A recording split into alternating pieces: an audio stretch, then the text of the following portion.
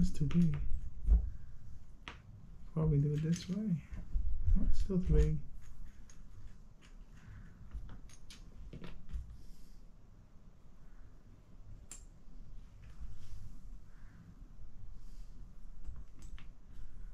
You're missing your ears. Oh.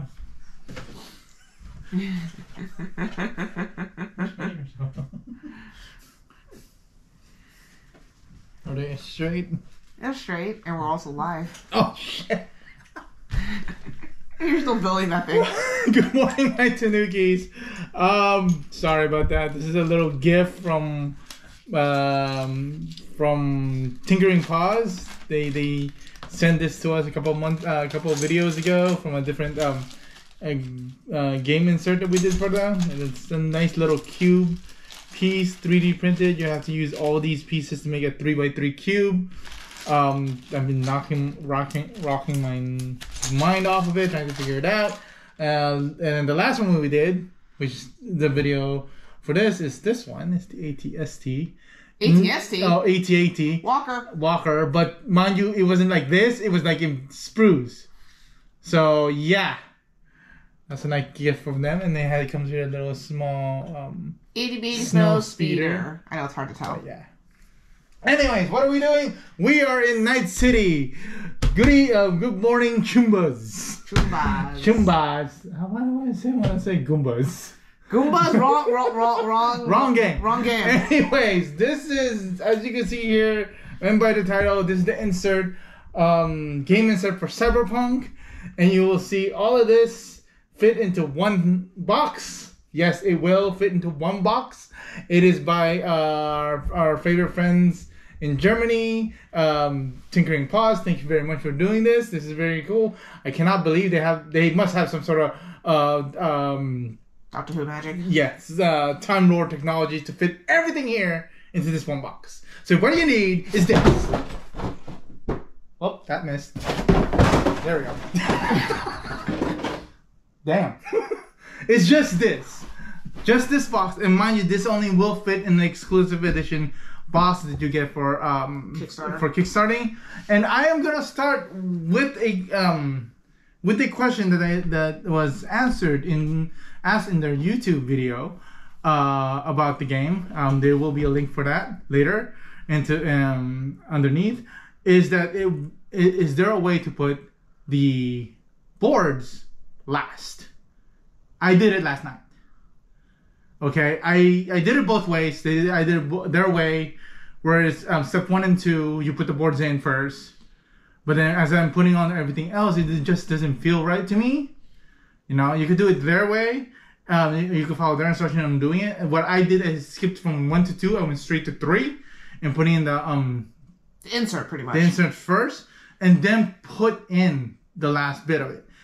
Either or, I fit it both ways. I actually like the way I did it because I could get to the board faster and I could set up the board faster instead of pulling everything out and getting to the bottom, which is the board. This way I could get the game started faster. But like I said, you could do it their way.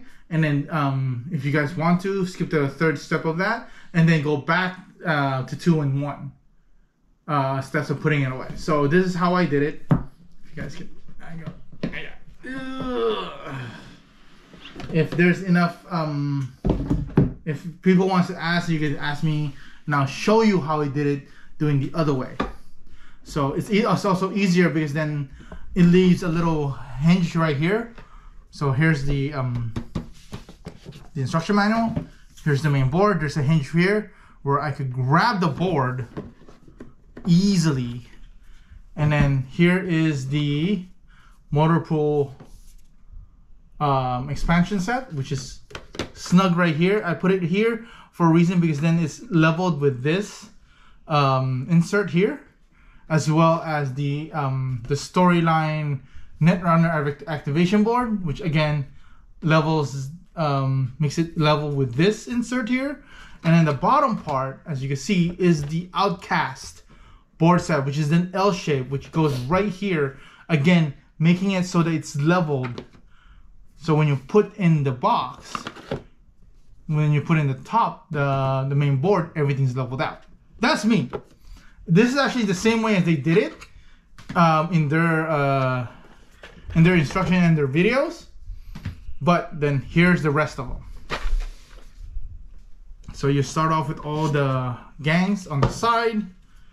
So you can see, so it all just slides right here, which is pretty cool.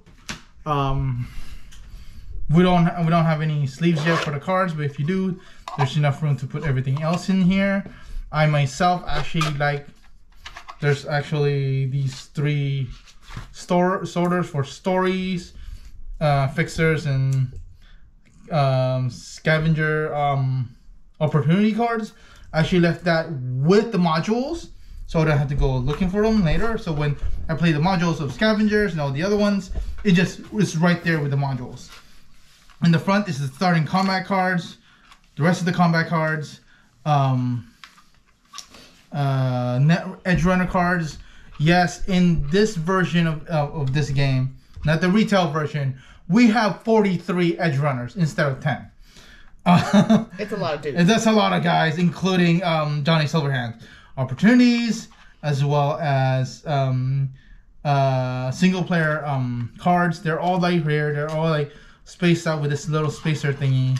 They're actually pretty cool because this actually comes with the game, with the insert. And then here's the motor pool cards, as well as motor pool figurines, as well as the trauma docs in the back. You actually have to follow the instructions on how to put this in correctly, because I was trying to figure out how to put in the trauma docs without it falling apart. Anyways, I figured that out. Yeah. The snacking helps. The snack Tanuki was smart enough. And then here comes the turn sequence. These are the bigger card ones. So here's the turn summary cards, as well as the stories. Like I said, with the stories, I put all the cards with it. So all I have to do is grab all the story cards, including the cards in the back, so they're all together. Modules, same thing. I did the same thing. There's modules back here. The scavenger modules, the motor pool modules, the fixer modules are all in there with their cards for the modules. Anyways, oh, that's the Night City Tour ones. Like the Night City Tours has our own. There are certain Night City Tour missions that require certain expansions. So I put that back there with their expansions. I can't talk right now. It's too early in the morning. I haven't gotten coffee yet. Anyways, and here are all the drones. You had coffee. Drones. Yeah, that was fun trying to figure out how they put them in. Here are all 43 edge runners. There is a way to do all of them. There's Brandon. Brandon, yeah. The vending machine. The vending machine. So that's all 43 of them. Oops. Wait, careful. Someone got caught. These are the fixers, and these are the edge engrams, which is another extra expansion card base. So usually when you do a Tinkering Paws, you think it will go this way. No, it actually goes this way. So that's pretty cool. It saves a lot of space. It does. Here are the 4 faction with only 1 or 0 base. See, these are the smaller faction. These are the mocks. These are the I believe the engines or something. These are not the scavengers. So they actually have their names on their base, on the thing on this. It's just that it's like right here. So these are, and I can't see because it's, the light. Aha! So this one actually, oh, correct. The rates, there it is. The rates actually have raid tokens, so the raid tokens goes right there. Pretty cool. And then these are the scavengers, which has no base whatsoever. But again, they have their names on the side here.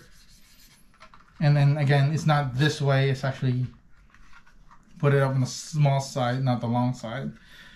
Unlike its bigger sets. Oh, here are the tokens. There's the time tokens. There's the X-out tokens. Here are the motor pool tokens. Here are all the money. Sorry, the credits or the resources for the game, the dice.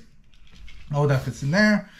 Here are your action tokens and other miscellaneous mission tokens are right here, as well as the single player. I believe this is a single player token, which just fits right on top of it. It looks really nice. Also, I did test it on both versions. of how I put away the game, this game will sit up straight, standing, and you can put it in the couch. Vertical storage? Vertical storage. You can do it both ways. Like I said, you can do it both ways, my way or their way. They will fit no matter what. Here are the tiger claws. Fashion. They're bigger because of they have headquarters. Unlike the smaller ones, only have either one or two. Or none. Or none. Or just one. These are the maelstrom. As you can see, there are special ways to put away these headquarters. I actually figured out myself without watching the video. But watching the video actually does tell you how to do it correctly. Much more easier instead of me taking about 20 minutes for each one. As you can see, all my guys have to set in the right spot, but the way you put them away. And also, they did improve on a lot of things. I love it. Before, with figures like this, when you're putting them in, they're kind of like flimsy, and taking them out also kind of flimsy. Now it's just slide in, slide out. So yeah, that's a square. Okay, fine. Octagon. Slide in, slide out. So you just slide it in, just make sure there's no feet in the way. Okay, fine. Hexagon. Slide in, slide out. I'm not even gonna draw it with the circle one. Circle ones, you should know, it's gonna fit no matter what. Here's the animals, the 6th faction with 4 headquarters. These are the Voodoo Boys, the 6th Street Gang. Again, bases and bats, and this guy, you know, they go in and out. Like I said, this makes it much more easier to just grab your faction, pull it out, and then grab these and pull that out. And then here are the rest of these guys. The Valentinos. The Valentinos. The futuristic Mexican or Latino mafia. So whatever. So their headquarters is actually really cool. It looks like apartment buildings. And then once you get that, once you get everything, then just by using the same colors, you get all their tokens. And they put away the same way. You just put them in their own tokens. So you basically, that's in this case, Voodoo Boys. Voodoo Boys, that's it. That's all you do. You don't have to take out anything out of anywhere. Don't have to deal with a flimsy case for each character. You know how you have to put it in certain ways. No, this one you just push it all in. It actually tells you which, at the bottom of this, you'll see down here, once you get it, they'll say which class it would be by the shape of their base. At the bottom, you'll see it. Trust me. These have to be put away in a certain way, where this big corner is up to the top right hand corner. This is my right.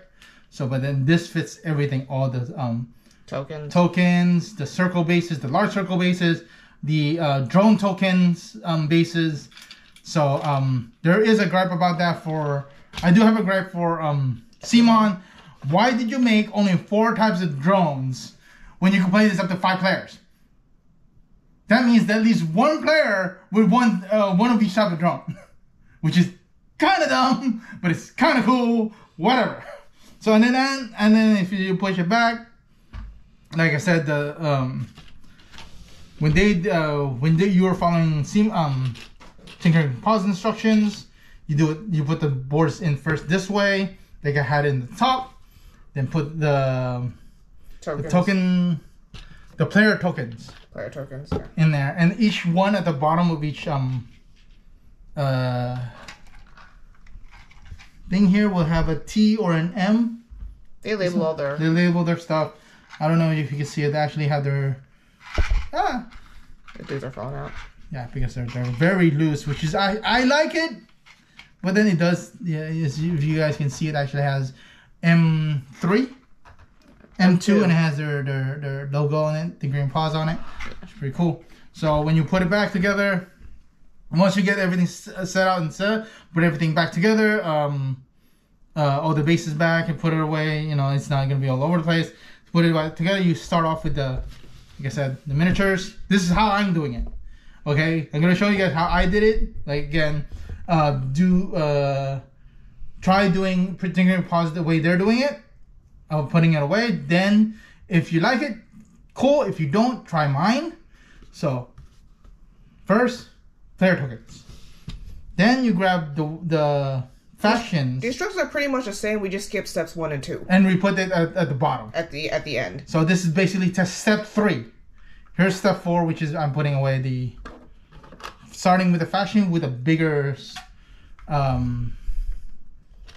the bigger trays. Bigger trays, which is the ones with 4 headquarters. Well, these are the main factions anyways. The animals is not. No, it's not. It's actually part of the expansion. Gang Wars. So Expansion. 4 plus 5. 5 plus 1. Plus 1. Remember, the retail edition only gives you 4. This edition gives me 5, which is the max players. So there's the Valentinos. And then once that's done, where is it?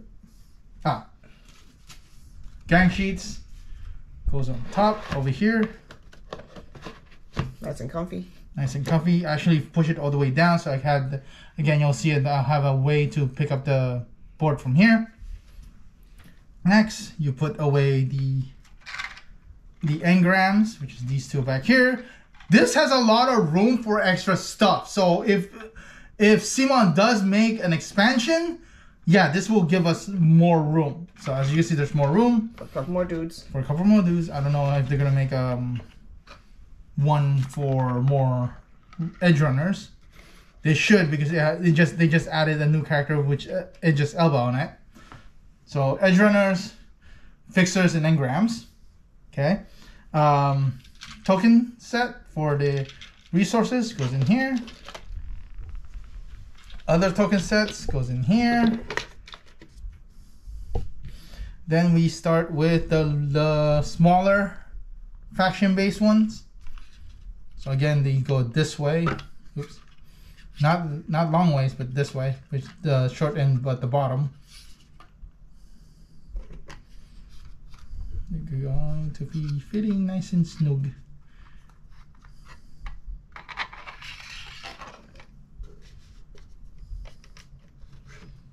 Oops, I did that backwards. Yes, there is a thing to my madness. Oh, did I do that right? Oh, no. That's why, because I'm doing this the other way, the long way. There we go. I was doing that on the long way. Like I said, it's kind of very hard to figure out which is the long way until you actually see where you need to go. So the easiest way to see is if you're, there we go, that way, because you'll see why I'm doing it. They do it this way because you see this spot here, this big spot, that's where the motor pool goes. If you have it the other way, this insert will not fit there. Then you put this.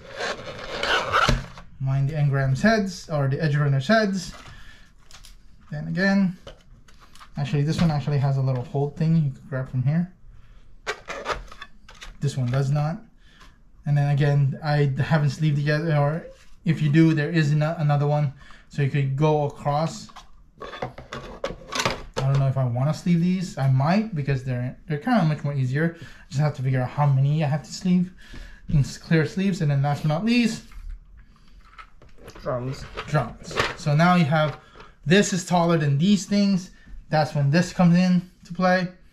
So you see, push it all the way to the side here and to the side here to make that little L shape.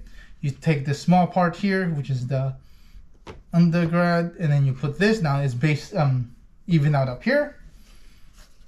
Put the story netrunner activation, which makes this flush right here. That gives it so that this end and that end is now the same height, leaving this open. That's fine.